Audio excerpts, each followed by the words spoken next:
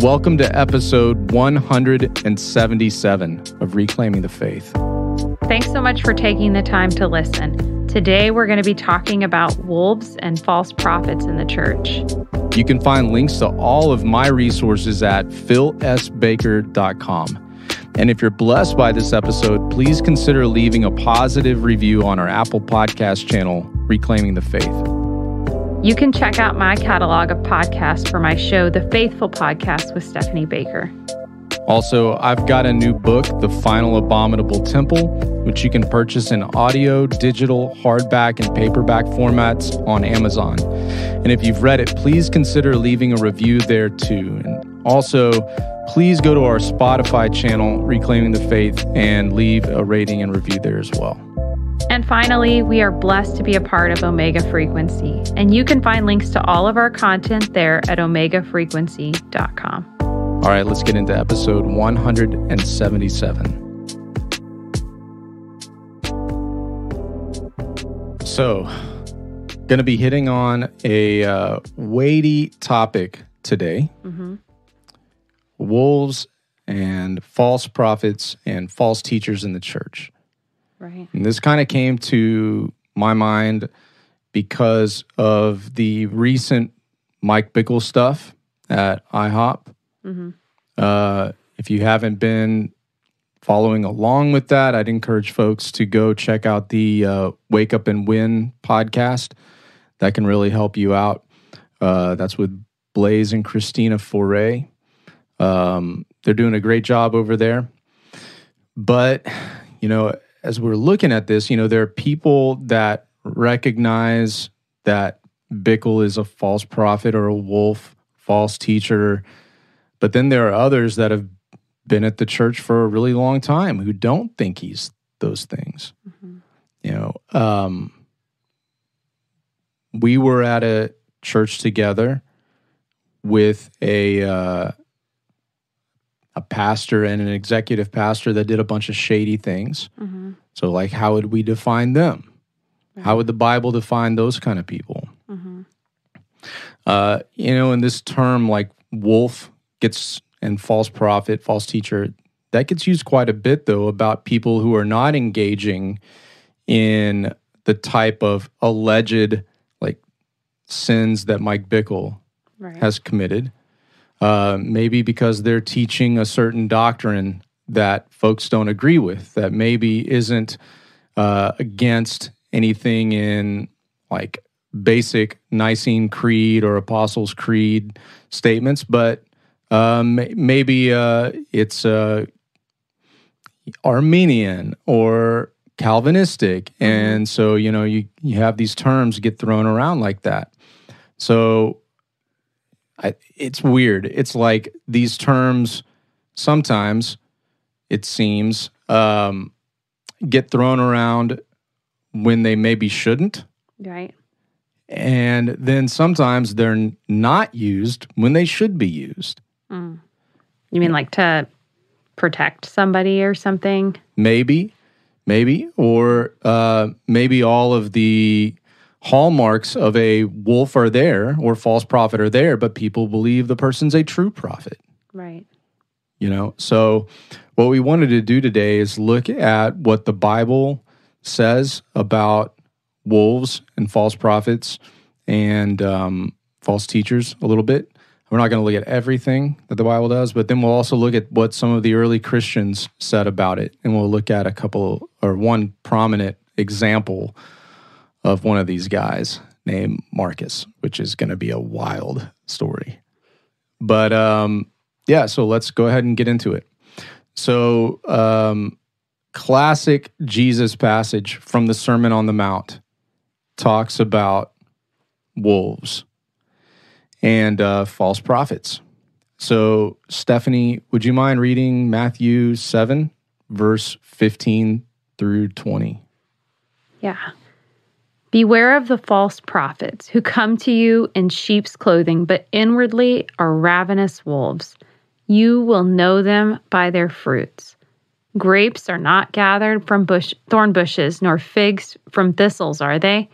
So every good tree bears good fruit, but the bad tree bears bad fruit. A good tree cannot produce bad fruit, nor can a bad tree produce good fruit. Every tree that does not bear good fruit is cut down and thrown into the fire. So then you will know them by their fruits. Yeah. Anything standing out to you from that? Yeah, I think you and I were kind of talking about this a little earlier. I think that some things that we think are fruits and are like culturally things that cause us to think like, oh, God is with this person or God has anointed this person are not necessarily fruits at all, whether they're good or bad fruit, but maybe they're just like attributes that we prize that could maybe even be like a little bit of red flags sometimes. But what I mean by that is like the people that get moved to the front, people that get elevated a lot of the time in churches are usually charismatic leaders. They have dynamic personalities. They might be really good speakers. They might be really hip looking. Like a King Saul. Yeah. Or, like a, what's the Hillsong guy's name? Carl Lentz. Yeah. Yeah. Like a, very trendy looking person, knows how to do. Very good speaker. Yeah. And knows how to do like social media well. Like these are things that are nowhere in the description of a biblical leader, but they've become very much a part of culturally a Christian leader in Western culture, I guess, and probably beyond, but certainly there. Yeah. Yeah. So when Jesus is talking about beware of false prophets, he's probably got Deuteronomy 13 in mind, and Deuteronomy 18 in mind. In Deuteronomy 13, the Lord says that, like, if a prophet or a dreamer of dreams arises among you and gives you a sign or wonder, and the sign and wonder comes true, concerning which he spoke to you, saying, let's go after other gods, so let's go commit idolatry, then you should not listen to the words of that prophet or that dreamer of dreams, because the Lord is testing you to know if you're going to love him with all your heart and soul, right? And to fear his commandments. So this is interesting. This is something that the Lord is allowing to come in, and it's a person who's claiming to represent Yahweh. So he's in sheep's clothing. Right. And doing signs and wonders. He does signs and wonders, or he makes a prophecy. Yeah. And it comes true. So how is this person doing, like, in one sense, they're true miraculous things. Right. They're evil, but they're literally happening. Yeah. He prophesies, something, and it comes true. So, I mean, that could be by chance, I guess. Or it could be something that's demonically inspired. And we'll get into that in a little bit with the early Christians. But this person is actually trying to get the people to move away from allegiance to Yahweh. So that would be a fruit that you see later. So he looks and talks like a prophet of God, but actually this is all a design to move people away from allegiance to the Lord. Yeah. The verse makes it sound like this is like super straightforward. Like this is like, he's like, let's go worship the devil together or something. But I don't imagine that that's anything what it looks like. Like it's going to be, if it's testing, I don't think it's going to be super, super obvious like that. We have to like have a relationship with God where we, know his word and we know his voice, and so that we can recognize when things are, off or things are not okay. But yeah, the phrasing makes it sound like it's going to be blatantly obvious. And sometimes it is, but I think a lot of the times it's more hidden than that. Yeah, one of the more obvious kind of things that a false prophet would do, you would see in Deuteronomy 18:20, a prophet who speaks a word presumptuously in my name, which I have not commanded him to speak. That would be like a more, hopefully, obvious thing for people that really know the word. Or like he makes a prophecy and it doesn't come true, that kind of a thing. Yeah. But Or if it's like Christian tarot card reading. yeah, no, absolutely. Yeah. I mean, that's right out of Bethel, right? Yeah. Yeah. So really got to know the word. But also like with this fruit idea, know them by their fruits. If you continue that agricultural analogy, kind of like sowing and reaping, you're not going to see fruit necessarily right away. It may take time to see that. And one way to kind of think about it is like if someone's trying to keep up a lie, you might be able to convince people for a little bit. Yeah. But over time, the more time you spend with that person, maybe converse with that person, you can start to see holes in it. But it often will, if a person's a really good liar, it takes a little bit of time to see that. And that may be one reason why we should be slow to have people come and take up leadership positions that we don't know. Yeah. I mean, that makes so much sense. And I think it doesn't happen all that often because like we want to elevate this person quickly. Like God's anointing them. And I think that among like the early Christians, that doesn't seem to be like they didn't stop people from, teaching them to be like a disciple and to share the gospel early on, but they weren't necessarily making them a big time overseer or leader in the church immediately. Yeah. So now, one of the things that Jesus does in Matthew 7, he says that false prophets are wolves. He says, beware of false prophets who come to you in sheep's clothing, but inwardly are ravenous wolves. So there, Jesus is showing some overlap. He's saying that basically all false prophets are wolves. But, as we'll see later, not all wolves are false prophets. Right. Think like Venn diagram kind of thing. Okay. And a false prophet could also be a false teacher, but not all false teachers are necessarily false prophets. Teaching is a gift of the Holy Spirit, right? Prophesying is a gift of the Holy Spirit. So people that are teachers could prophesy, but they may not be prophets, you could say, right? And people that are prophets may not be like in a role of teaching, but they could, right? So you can have overlap with all these, and a false teacher could certainly be a wolf, right? But a wolf doesn't necessarily have to be a prophet or a teacher. Some of them get all the titles. Yeah, absolutely. So I wish we had a visual Venn diagram and a whiteboard. Oh, the limitations of podcasting. Yeah, so let's look at John 10 because this kind of gets into some distinction, okay? Now, to me, this is John 10, verse 11. Jesus says, I am the good shepherd. The good shepherd lays down his life for the sheep. He who is a hired hand and not a shepherd is not the owner of the sheep.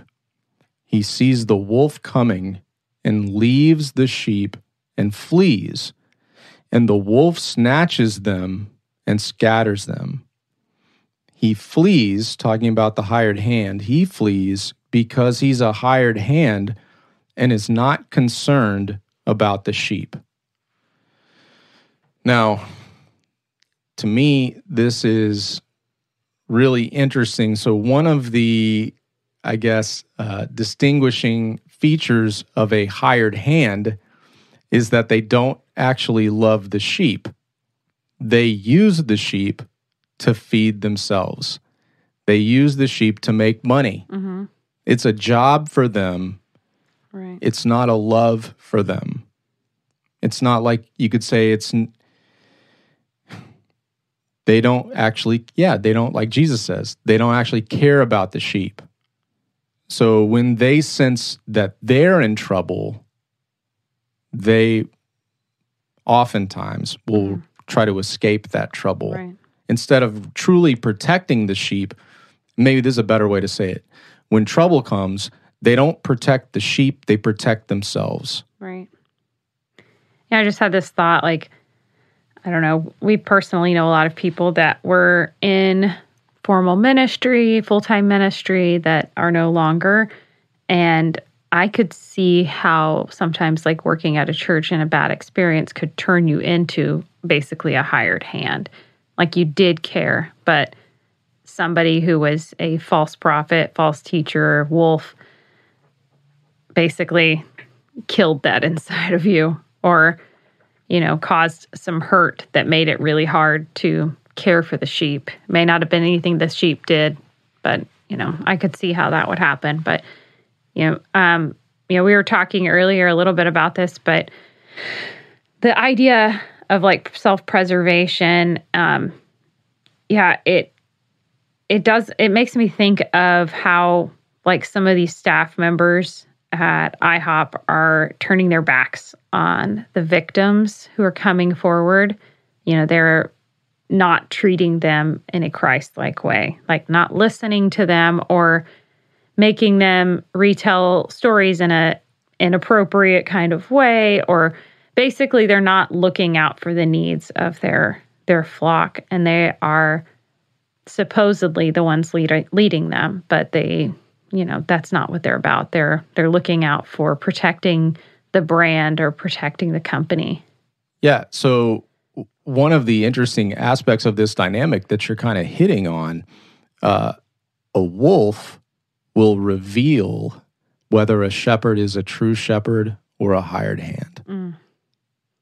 So that's a benefit of a wolf, is that you may just have a hired hand in your midst and you think he's a good shepherd, but wolves kind of bring it out. Yeah. So it's interesting, and that's kind of what it seems like what's happening there with a bit of IHOP. Mm-hmm.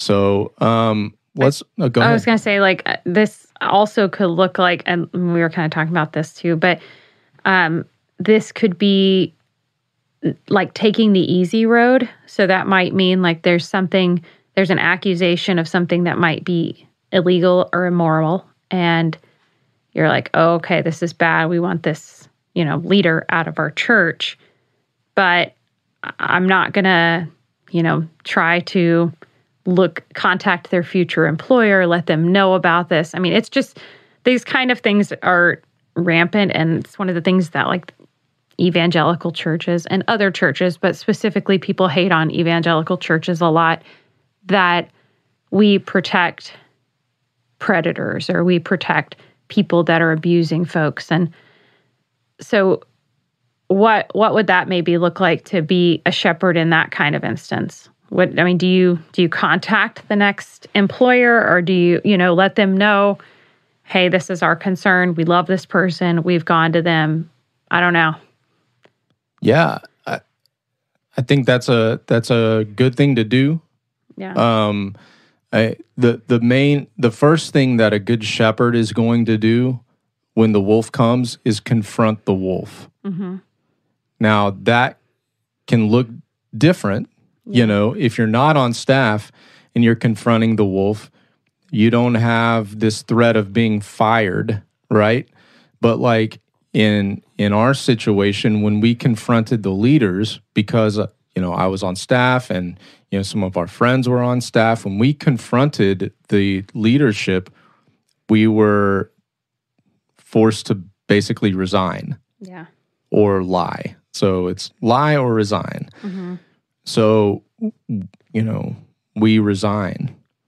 Now, that looks like leaving the flock when the wolf is there, or, Mm-hmm. Something dangerous is there for the flock, but we confronted the wolf, and that cost us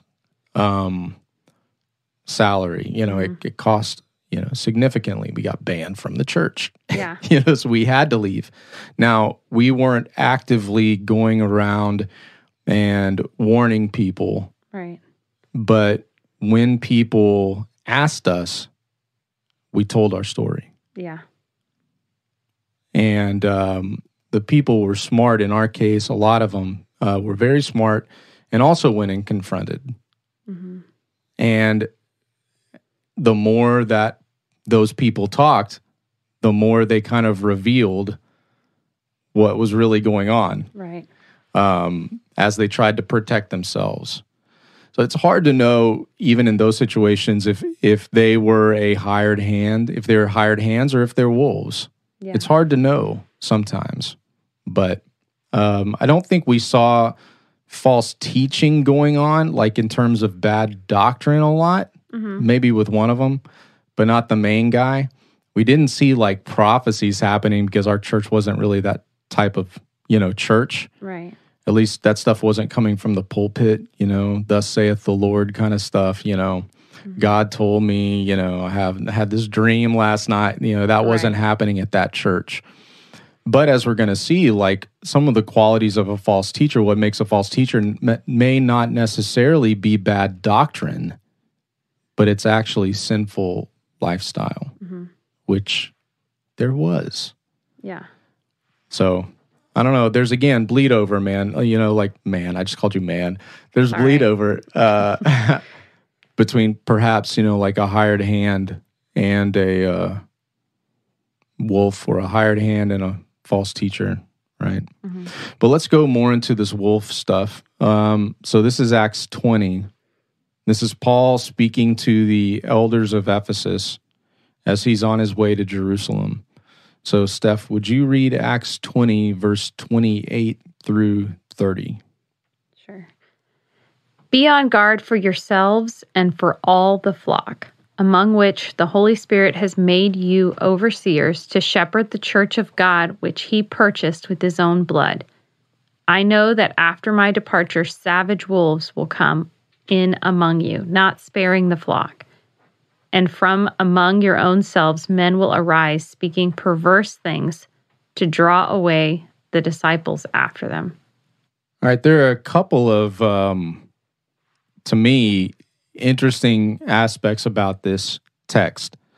Number one, you have a plurality of leadership at the church in Ephesus.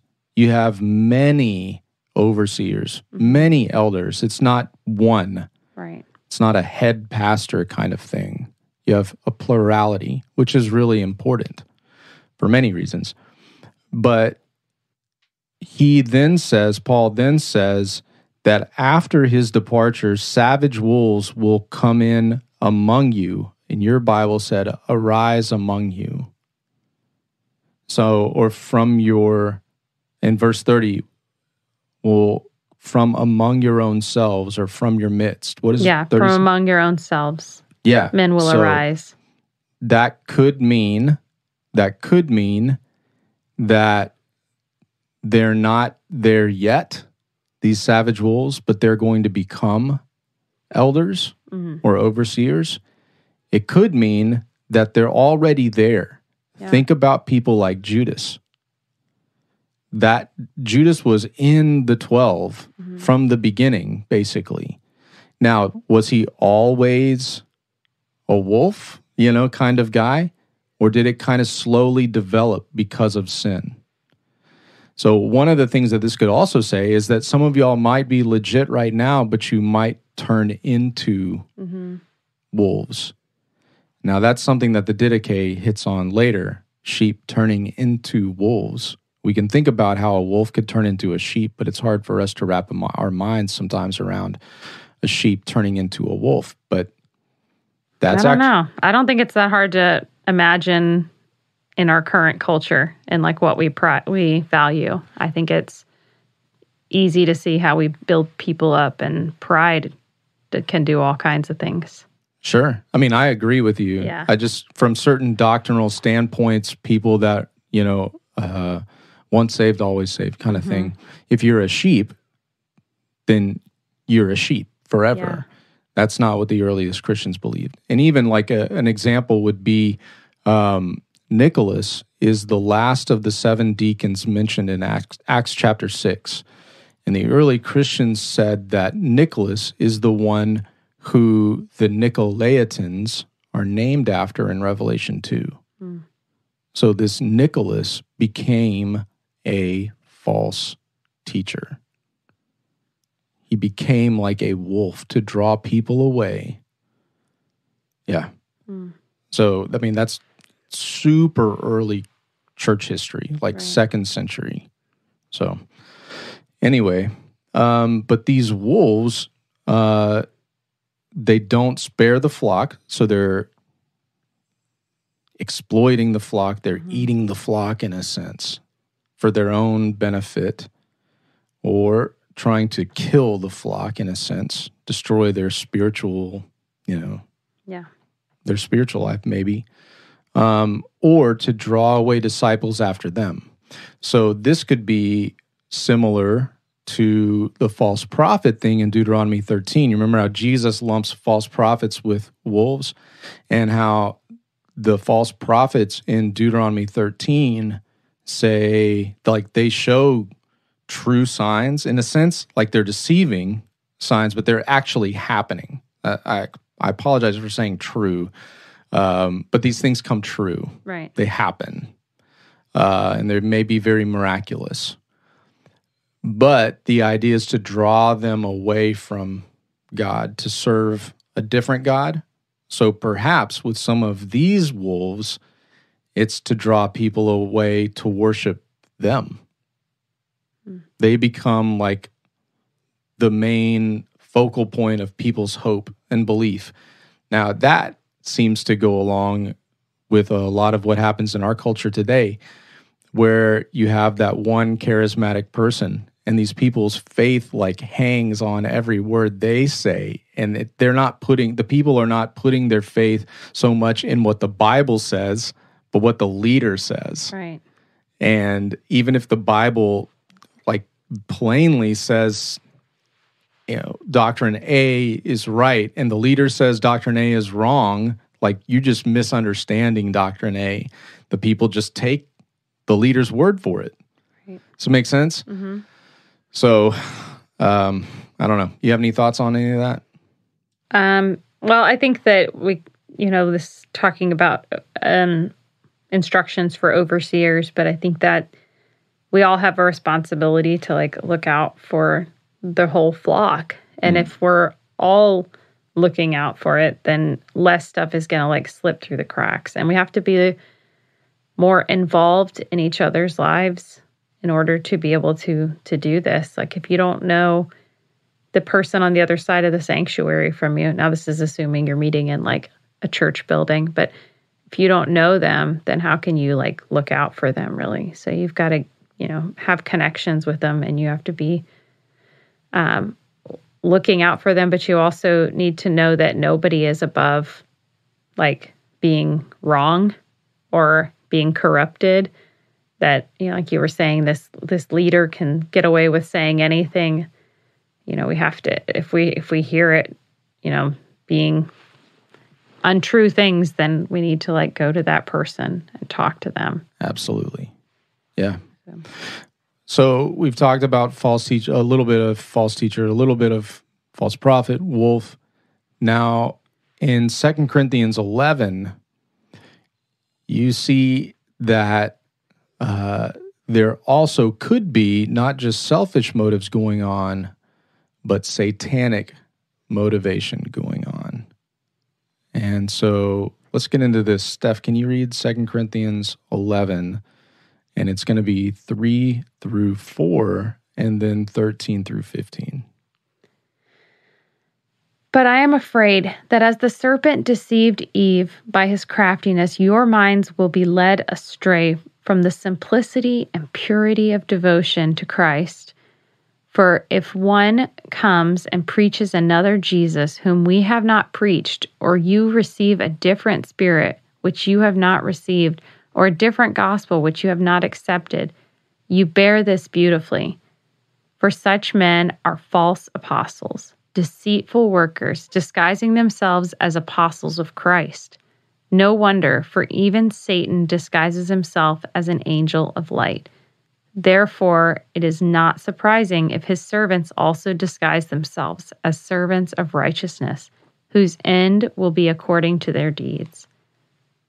So Now you have false apostles, but these apostles are apostles of Satan, it seems, because Paul says these are Satan's servants. Now, he could be using that in an Ephesians 2 kind of way, where at one time we all followed the prince of the power of the air kind of thing, that they don't understand they're serving Satan, but they are. Or it could be people that are literally serving the devil, and they're coming in to the church preaching a different gospel. Now, Paul hits on that at Galatians 1 as well, but, these people we might see in church history as being some of the Gnostics. Like, Jesus didn't actually come in the flesh. He just appeared to be human. So he didn't actually die on the cross. This is the Docetists kind of thing. He just seemed to be human, but he didn't actually suffer and die. So he didn't actually physically rise from the dead. We're not going to have a literal physical resurrection either. These are some of the doctrines from certain Gnostic preachers at that time. And so some of these people were literally servants of the devil, it seems. All right, so we're going to get into Revelation 2 now. We've been talking about many male wolves or false prophets. Now we're going to see a female in this position. Now, this is Revelation 2, verses 20 through 22. You want to read that? But I have this against you, that you tolerate the woman Jezebel, who calls herself a prophetess, and she teaches and leads my bondservants astray, so that they commit acts of immorality and eat things sacrificed to idols. I gave her time to repent, and she does not want to repent of her immorality. Behold, I will throw her on a bed of sickness, and those who commit adultery with her into great tribulation, unless they repent of her deeds. All right. So you have this false prophet who leads the people astray, false prophetess who leads the people to commit idolatry. So this is right out of Deuteronomy 13. Mm-hmm. Now, this is a prophetess, and she calls herself a prophetess. So notice God is not calling her a prophetess. Right. She's false. She's self-promoting in a sense, which is what we see a lot in our culture. But this is not new. This is old. So she's like, I'm a prophetess. But she doesn't just prophesy, she also teaches. So here's some of the Venn diagram thing where you have a false teacher, a false prophetess also being a false teacher. Mm-hmm.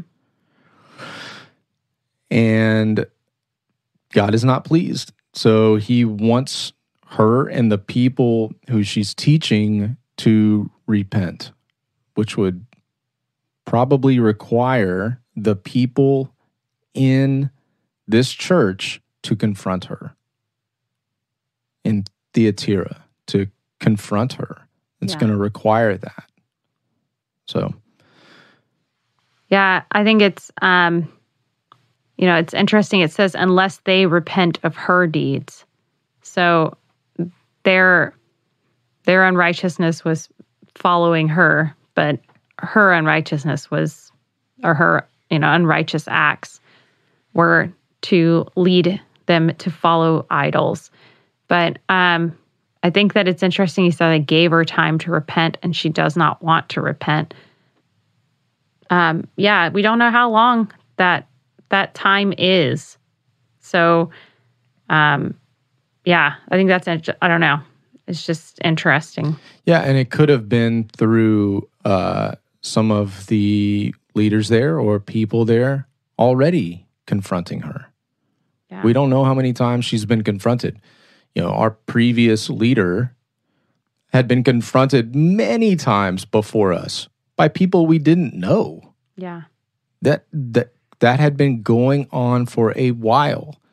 And then we did hear him, and we've said this before, about him being confronted by people saying, if you don't repent, God's going to remove your lampstand kind of thing. Yeah. And it was almost like you've been given enough time and you did not repent. Yeah. It's hard when you're being told how great you are sometimes. I think that's what happens in a lot of churches. Sure. And this woman was a celebrity. Yeah. Yeah.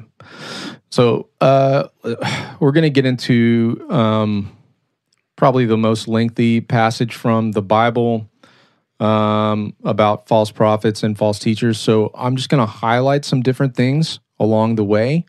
And if you see something, cut me off. Okay. If you see something you want to say, okay? So 1 Peter 2:1, this is probably written, 2 Peter 2:1, this is probably written around 63 AD, maybe early 64. This is right before Peter is going to be executed by Nero, okay? So Peter says, false prophets, just as they previously arose among the people, there are also going to be false prophets that arise now, and false teachers that are going to arise, very soon. Okay, so he kind of links false prophets and false teachers, but they could also be separate. Okay, then he says they secretly introduce destructive heresies. That's an interesting one. Yeah. Is it secret that it's destructive, or is it the secret that it's a heresy? Like it's secret that probably both. Yeah, if it's a heresy, it's going to be destructive, but it's not on its face so easy to detect. Perhaps, maybe people aren't thinking through the implications of some of these doctrines. Yeah, right, and maybe some of those would be things like the hyper grace stuff we've done, or I've talked about a long time ago. Yeah. But it seems good on its face. But as you really think through it, it really, it can be very destructive. Yeah, that's just redundant, but oh well. All right, so in verse 2, it says, though many are going to follow their sensuality, so these false prophets' sensuality, or their lusts maybe, and because of them, the way of truth will be maligned. So one of the things you're going to get as we go along is these people follow after their lusts and they exploit women and causes others to do the same thing. And allegedly that went on at IHOP as well, like Bickle doing things, following sensuality, and then some of the other leaders starting to do those same things. And then lower leaders and lower leaders doing the same things. Like it kind of had this trickle-down avalanche kind of effect. And because of that, the way of truth is maligned. Like people have left the faith that were part of IHOP, Right. And not just that, but then now we're finding out more and more. Now people are looking down on Christianity as a whole. Some people are.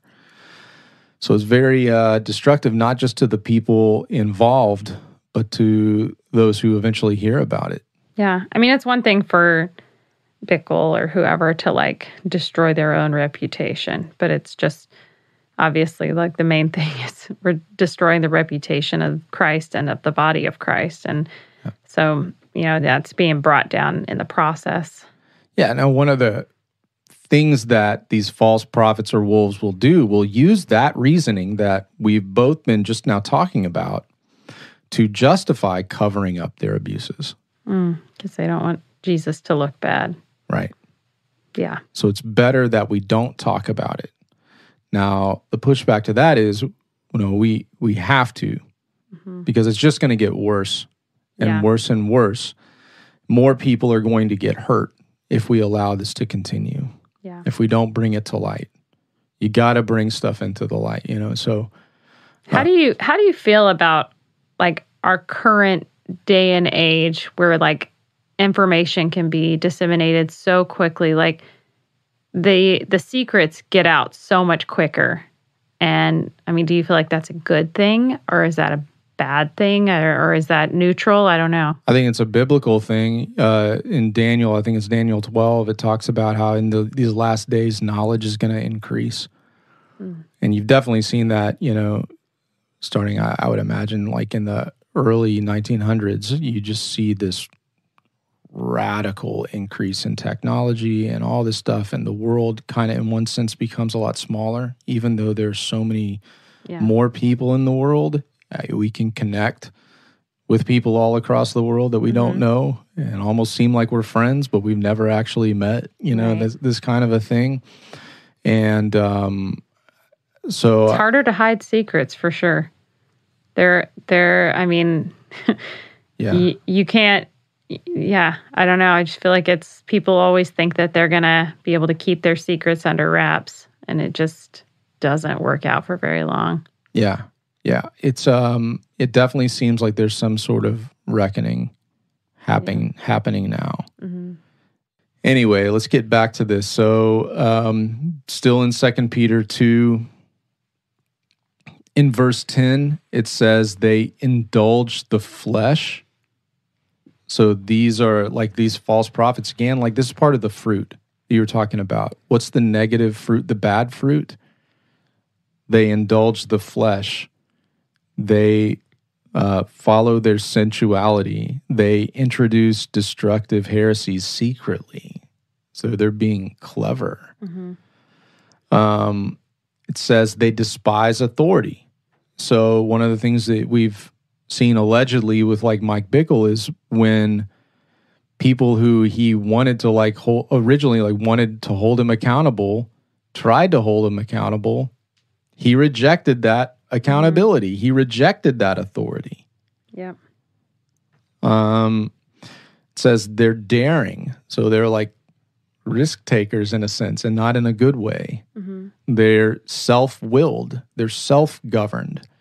They're not governed by God's will as much as they're governed by their own. It says that in verse 13, they revel in their deceptions, which is interesting. So that's like real evil stuff. They're deceiving and they're proud of it, like you said. Now, Paul talks about how evildoers will go from bad to worse, deceiving and being deceived. He talks about that in his letter to Timothy, one of the letters to Timothy. And that's interesting too, like the person, and I think Blaze and Christina Ferre have talked about this, like how the biggest deception with Mike Bickle, he's been deceiving people, but the person he's deceived the most is himself. Yeah. I mean, like Ravi Zacharias, like that whole, the investigation and to all of his, immorality and whatever, but I think he called the woman that he was having an affair with his reward. Like he really believed that this was God's gift for him being such a good minister, which is like, I don't know how you even, like, it's so mind-boggling that you can justify it in that way, but we've seen it. And we've seen it from people that know the Bible. Yeah. Like, so it is possible, and we all need to be cautious and careful. Most definitely. We're all capable of that stuff. Right. And deceitfulness of sin, it hardens our hearts, as Hebrews 3 talks about. But your point there about Ravi and this woman he viewed as like his prize. Yeah. Verse 14, they have eyes full of adultery. So this is going to be a common theme among false teachers, false prophets, is that they're going to be adulterous. They entice unstable souls. So they go after people who are either like financially desperate, or they're in kind of a crisis area, or they don't have a good foundation, maybe of familial support, or they don't have a good foundation of biblical, knowledge. Yeah. And so they're easily manipulated. They look for people who they can manipulate easily. And it says their hearts are trained in greed. Hearts trained in greed. So they've been teaching themselves. They've been training themselves when their fleshly desire like pulls them toward wanting more, they go for it. And that kind of goes with this self-willed thing. They're not being governed by the Spirit. They're being governed by their heart. They follow their heart. And so their heart is training, making them their greedy side stronger. Mm-hmm. And like perhaps more knowledgeable in how to feed that need for greed. Wow. Sorry. You did that. Right. But do you understand what I'm saying? Yeah. Like, no, it gets easy. Like sin gets so much easier the more you do it. Yeah.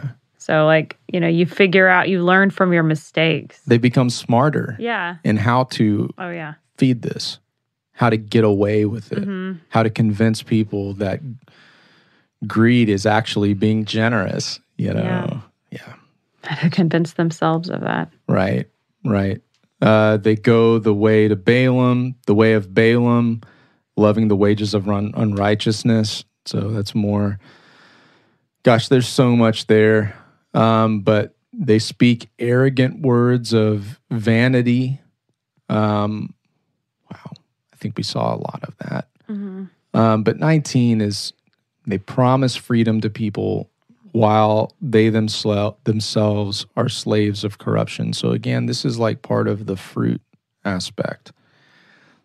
You see that they're like slaves to this stuff. So when people are trying to bring them out, it's almost like they're stuck in a sense. Now they're not really stuck, but maybe they feel that way. Maybe that's one of the reasons why we see some of these people dig in their heels so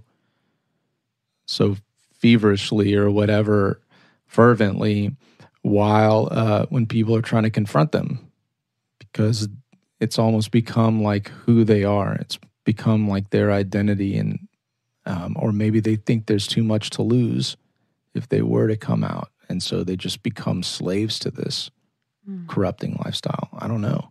Yeah. Like, allegedly, Bickle is like doubling down on this, and he started a new website called like 12 Judges, and a lot of folks in the IHOP community or the ex-IHOP community are like, this is Mike Bickle. And like he's speaking, whoever is on this is like speaking about Mike Bickle. He writes in the same like style as Mike Bickle. He talks about how he doesn't know Mike Bickle, but then he goes into all of these like intimate details about Mike Bickle and all of the allegations against Mike Bickle. It's like a little kid. It's right. Yeah. It's like, so to us, it seems so obvious, like, bro, everybody can see this. Mm-hmm. And he's just like deceived. He's a deceiver that has become deceived, that he thinks he can like bring himself out of this through more evil and more deception. Yeah. It's like he's enslaved to it. Mm-hmm. It's sad. Like this is becoming, he's creating this horrific legacy for himself. It's wild. All right, so let's go ahead and transition now to some early Christian stuff. So I'm not going to spend a whole lot of time on this, but we'll spend some time. The Didache in chapter 11 speaks specifically about false prophets and how to determine if someone is a false prophet, which is interesting. So you got these like traveling teachers and traveling like prophets in this time. Now this is probably like late first century, perhaps. And so you have people like Paul going from place to place, Barnabas, right? Silas. You have people like going throughout the world, starting churches, and then people going around strengthening churches. You see different prophets coming together in Antioch in Acts 12, I believe. So these are like some of the offices, you could say, in the church. Now, one of the things that the Didache says in chapter 11 is that if you have this prophet come to you, or this supposed prophet come to you, and he's like, give me money and I'll prophesy. Sounds a bit like a fortune teller. Yeah, then he is a false prophet. Yeah. Now, here's an interesting thing. Then it says, and every prophet who teaches the truth but does not do what he teaches is a false prophet. So that could also go with like false teacher kind of thing. Gosh, I feel like that could be any of us. Yeah. Like if we've ever taught a lesson on something and we don't do it, it's a harsh word. It's a harsh word. Now, hopefully part of this is also like repenting and like accepting accountability and that kind of stuff when we struggle, right? But interesting. But whoever says in the Spirit, give me money. They're saying it in the Spirit. God says that you are told to give me money. Or something else, you shall not listen to him. But if he tells you to give for others' sake who are in need, let no one judge him. So if the guy is saying, look, we need to raise up an offering for these orphans, right? Or widows, like that's awesome. Like we've been at some concerts where the musician basically stops the concert in the middle, or the band stops the concert in the middle and like says, look, guys, like we appreciate y'all coming to see us, but there's a bigger cause. And we're trying to raise money for people in the foster system or something like that, for kids in the foster system, different things like that. That's pretty cool. Of course, if people want to bless folks, you see that in the New Testament. But Paul doesn't go around saying, give me money. Sometimes people will support him and they will support Jesus, but Jesus wasn't going around saying, give me money and I'll teach you, So, interesting. Yeah. Yeah. Later, Didache, chapter 16, talks about that. In the last days, these sheep are going to become wolves. So that's interesting. Wrote a little bit about that in my last book. Gosh, that's so crazy how like someone could turn into a wolf over time. Not just turn into an unbeliever, but turn into a wolf. Yeah. And I think we've maybe seen that sometimes. No, I agree. And it's so sad, but I mean, it's important to make sure that you have people that hold you accountable and that you are receiving that accountability. And hopefully those people that, quote unquote, hold you accountable are not afraid to confront. Yeah. So. Absolutely. Now, Justin Martyr, the guy we talked about last episode, he has this incredible work called Dialogue with Trypho. So this is a Jewish guy, and Justin and him are having a conversation, and Trypho is kind of doing polemics. He's trying to tear down Christianity because he's a Jew, doesn't believe in Jesus. And Justin is doing apologetics. He's trying to defend the faith. So it's a really cool example of how to speak to Jewish people, how early Christians would, to show Jewish people that their Messiah has come. So Trypho, this is in chapter 35, he says, I believe, however, that many of those who say that they confess Jesus and are called Christians, they eat meat offered to idols. And Trypho's like, what's up with that? Why are these Christians these people who are calling themselves Christians committing idolatry? Justin's response is interesting. He's like, yeah, the fact that there are such men who confess themselves to be Christians and admitted the crucified Jesus to both be the Lord and Christ, yet not teaching his doctrines, but those of the spirits of error causes us who are disciples of the true and pure doctrine of Jesus Christ to be more faithful and steadfast in the hope announced by him. For what things he predicted would take place in his name, these things we see being accomplished in our sight. For he said, many will come in my name, clothed outwardly in sheep's clothing, but inwardly are ravening wolves. So Justin is saying, like, to a person who, and we could think about it also for people in our day that have been hurt by the church, and they're like, how can Christianity be true if you have these teachers who are leading people astray, not just in their words, but in their actions? And Justin's response can be like ours. Well, Jesus said that was going to happen. Mm-hmm. So it actually proves Jesus to be true. Right. He prophesied this stuff. Yeah. Paul prophesied this stuff. Like, we were told this is coming. Mm-hmm. It's always something good to keep in mind. Yeah. And it just reminds us what we put our hope in. Yeah. If it's in people, we're going to be really, really disappointed. Yeah. Now, later in chapter 82, one of the things that Justin says is a good reminder for us. He says, the prophetical gifts remain with us even to this present time. And there's more to that quote. I'd encourage people to read in chapter 82. But, there's some people that say that the spiritual gift of prophecy died with the apostles. Mm-hmm. Well, Justin's writing this around 160. Irenaeus talks about the same kind of thing in around 180. Like, the prophetic gifts are real. Mm-hmm.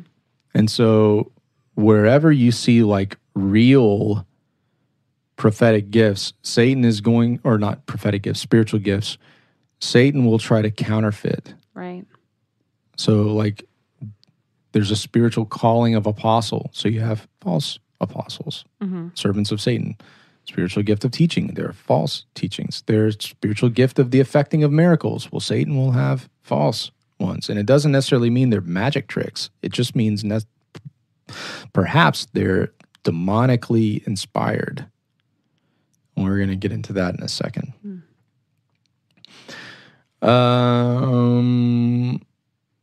Let's go to Irenaeus. Let's just go to Marcus. So this is really, really wild. So in the 2nd century, you had this dude named Marcus who came in among the church and began to deceive the people.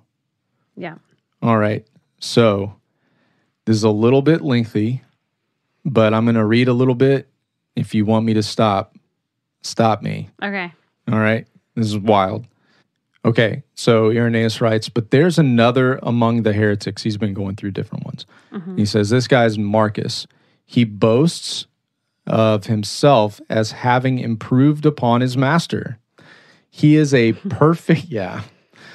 No, he's boastful, right? I mean, arrogant. That's 2 Peter. He's a perfect adept in magical impostures, and by this means drawing away a great number of men. So you have him being a magician. Yeah. Okay. So by this means, he has drawn away a great number of men. Remember Paul saying wolves are going to draw away disciples after themselves? Yeah. That's what he's doing.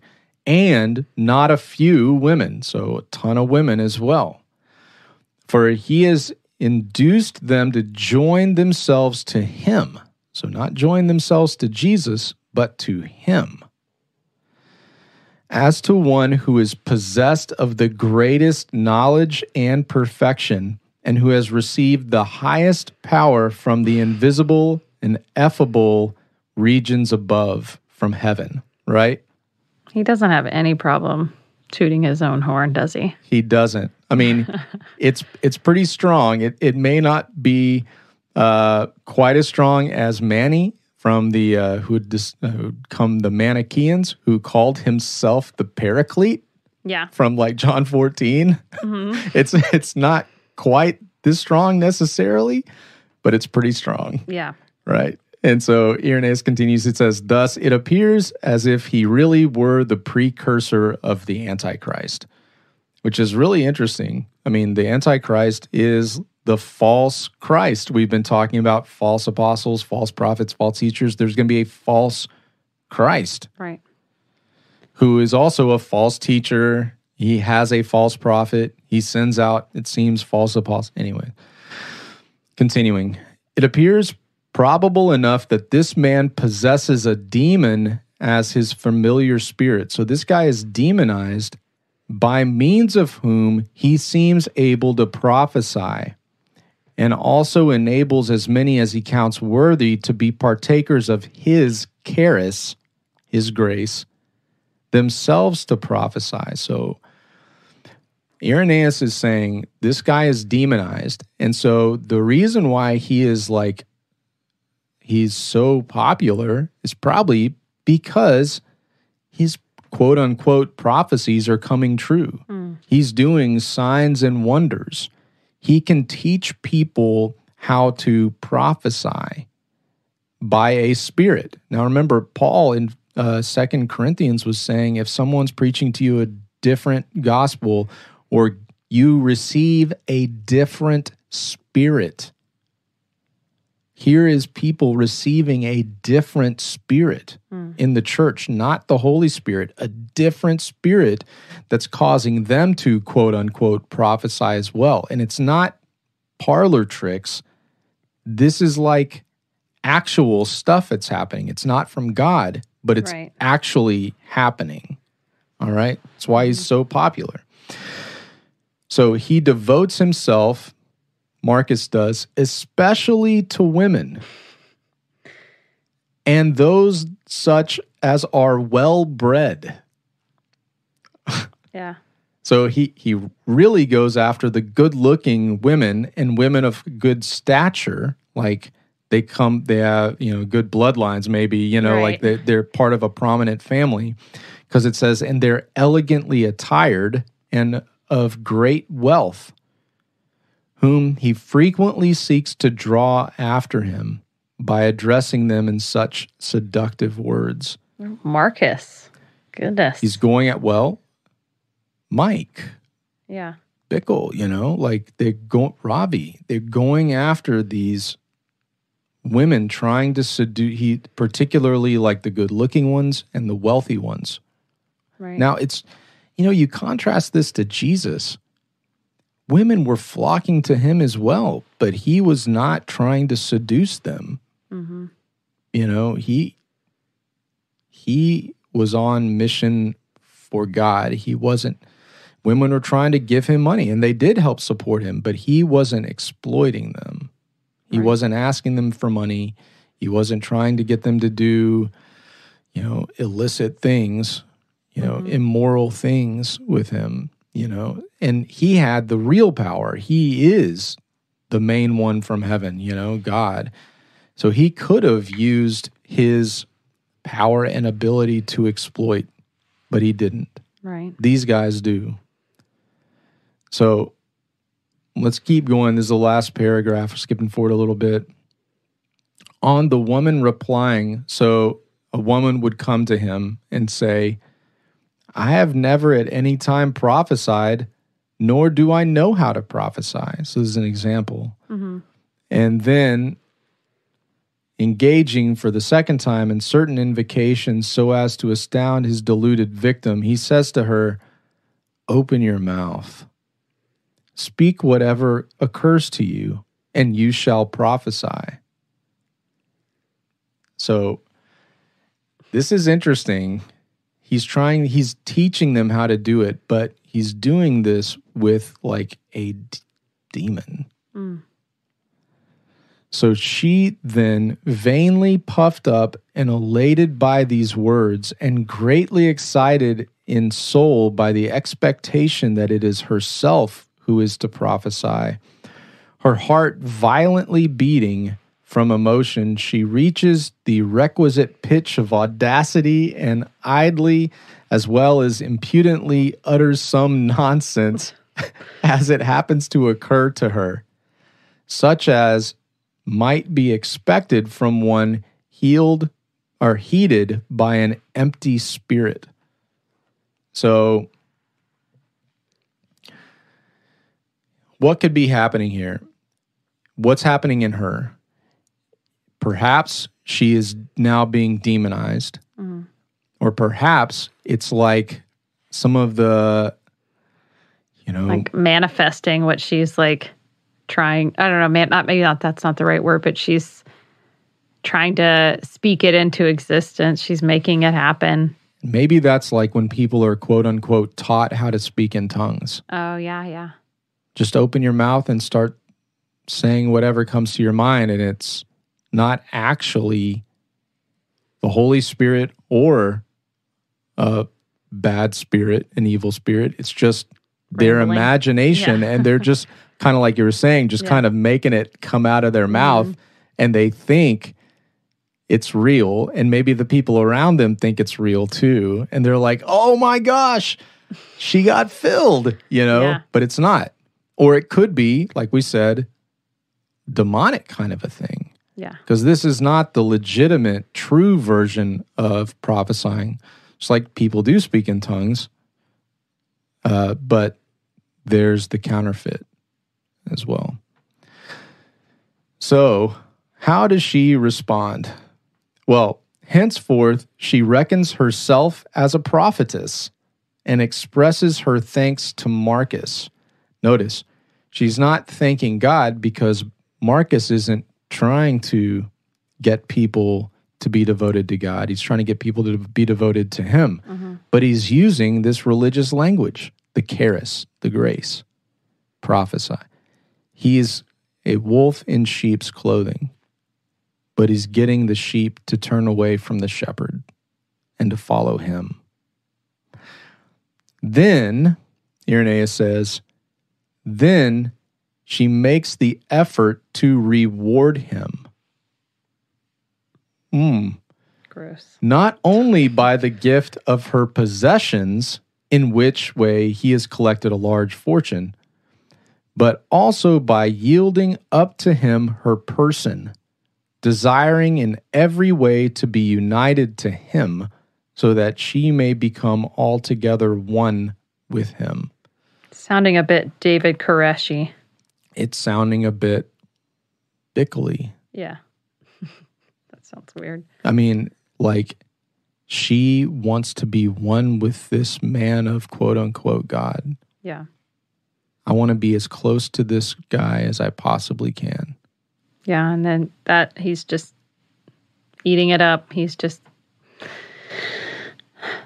exploiting these people. Eyes full of adultery. Yeah. Yeah. All right. So, like, how should we respond to this?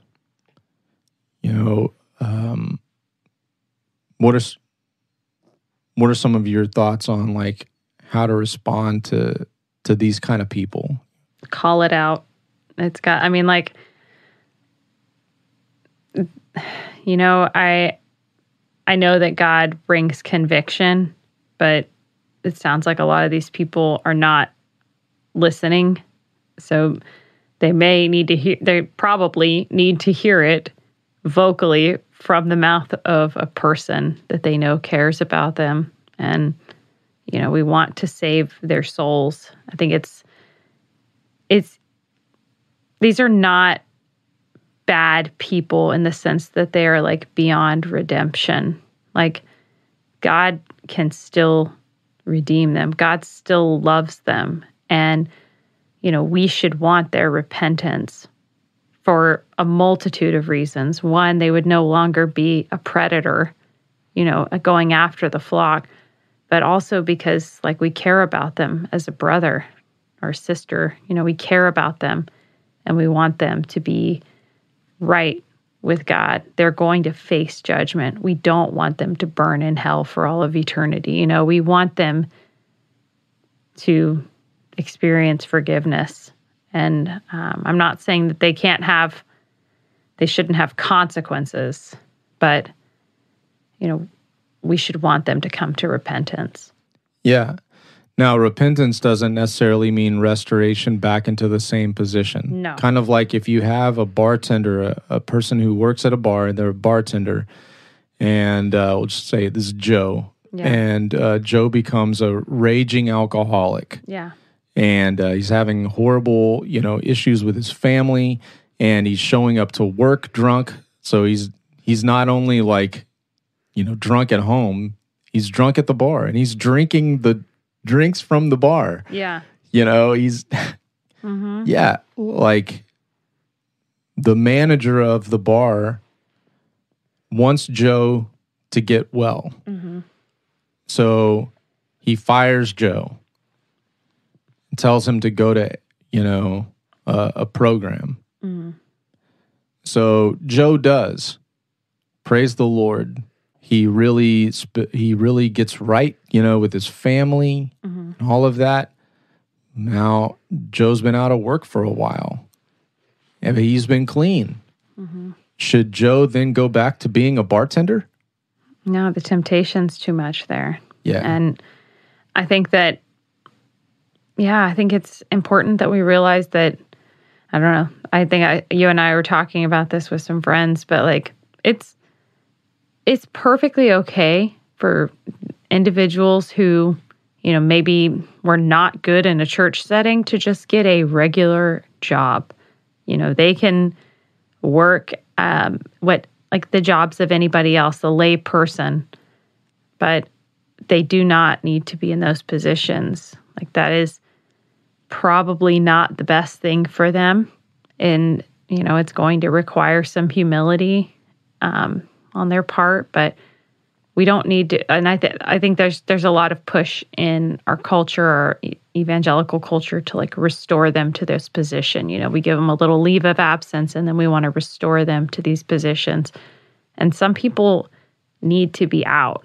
Like, not that they are beyond forgiveness, but this situation or this type of work is not safe for them or for the people in their church. We don't want somebody who has a youth pastor who has had a relationship with one of his youth to repent, to get counseling, and to go back into youth ministry. Yeah. It would be a terrible idea. But unfortunately, it happens. Yeah. Now, it's like with youth ministry, like if someone's preying on youth, that needs to be reported to the police. Right. The church doesn't need to investigate that kind of a thing. Yeah. Like you need the authorities to investigate that, that kind of a thing. Or a pastor being accused of rape. Like you don't need to do Matthew 18 with the woman who's been raped, confronting her rapist one-on-one, and saying, you need to repent. Like that's not what this is about, that should be handled by the authorities. But with things that are not necessarily like illegal, but are definitely immoral, if they're in ministry, we definitely need to confront them, call them out. Now, probably that needs to be handled first, one-on-one, hopefully. Yeah. This is wrong, brother, sister, whatever it is. Like, don't you see how this is wrong? Explaining to them from Scripture, giving them an opportunity to repent, like God does with the Jezebel lady, But if they continue sinning, and this is a leader, if they continue in it, 1 Timothy 5 says to rebuke them publicly, to call them out publicly. Now, you have other texts, like in 1 Corinthians 5, where you have this man in the congregation who is having relations with his stepmother, and the church is proud about it. And Paul's like, you need to have nothing to do with that man. You need to kick him out of the church. Remove that man from your midst. He's like a little leaven, screws up it goes throughout the whole, batch of dough. So remove that man. Deliver him to Satan. Like it's basically shun shun the dude. So this would be someone who's been confronted a few times. The church has been made aware of it, and like, you need to shun him. That's rough, but I mean, that's what it is. That same passage that you were referencing in 1 Corinthians 5, I think it's important that they distinguish that this is somebody who's calling themselves a Christian versus like this is just somebody who's visiting church for the first time or something like that. Like, this is not judging the unbeliever. That's for God to do. But basically, like, I don't know. I think a lot of times Christians get called things like they're judgmental, we should be accepting, we should do whatever. But then we also get, and churches get called out because there's rampant inappropriate things happening in some churches. And so I think we need to make sure that we are known for looking out for the flock and looking out for those who God has entrusted to us and who has put in our congregation or put in our body of believers. We need to be looking out for them. So it may come across as being judgmental, but it's not. The hope is for them to repent. The hope is not that they stay and they never return. They're never welcome back again. It's that we have to look out for them. We have to look out for each other. Yeah. And, we have to honor the name of Christ. Now, with that, we'll do one final verse passage. Okay? And as we're trying to look out for them and honor Christ, we need to keep Revelation 2, 1 through 2 in mind. So this is to the church at Ephesus. And Jesus says, hey, I know your deeds, which are good in a sense. You got good deeds. Mm-hmm. I know your perseverance and that you don't put up with evil men. You don't tolerate them. You don't put up with these guys. You put those to the test who call themselves apostles, and they are not. And you found them to be false. So this is a church who, like, these overseers and the people in this church, they don't put up with that nonsense. This is good, right? So they're calling that stuff out because they're trying to protect the flock. That's really good. But what does Jesus say after that? But this I have against you, that you have forsaken the love you had at first. So this is like, I'm not sure exactly how to say this, but what I found in myself is that the more I focus on calling this stuff out, it makes me angry. Yeah. And it can make me sad. And it can make me, I don't know, just not as joyful. And so ministry can turn into like finding the counterfeits instead of loving the true. Yeah. And exposing the counterfeits, identifying the counterfeits. If that is our main focus, though, like it's going to kind of harden us if our eyes are primarily fixed on the counterfeit. Yeah. Instead of the true. So this is not to say we shouldn't like try to expose the unfruitful works of darkness. Of course we're supposed to do that. That's what we're told in Scripture. But we got to make sure that we're also taking time to really nurture our love for Jesus. Steph, you got any closing thoughts? No, I think that what you said is really good. I think that we don't want to get bogged down in the darkness that might be there, but we want to focus on the light of Jesus. Heart sees is the watchman's cry. Wake, brethren, wake. Jesus our Lord is nigh. Wake, brethren, wake. Sleep is for sons of night. You are the sons of light. Yours is the glory bright. Wake, brethren, wake.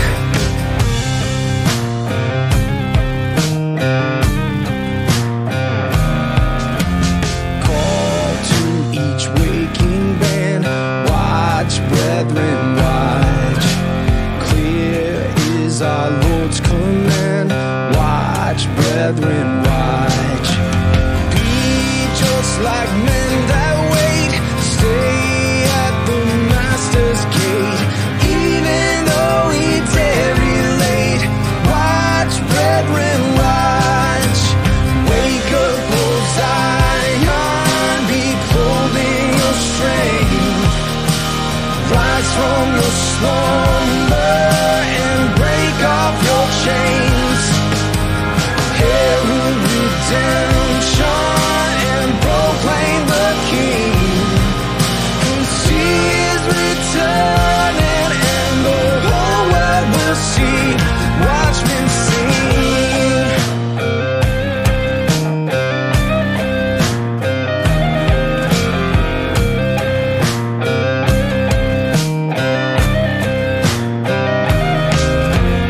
Hear ye the shepherd's voice. Pray, brethren, pray. Would you as I rejoice? Pray, brethren, pray. Sing close for constant fear. The weak need our strong one near. Long as you struggle here, pray, brethren, pray. Wake up, O Zion, be clothed in your strength. Rise from your slumber and break off your chains. Herald redemption and proclaim the King. That he is returning and the whole world will see. Watchmen sing. Watchmen sing. Watchmen sing. Watchmen sing.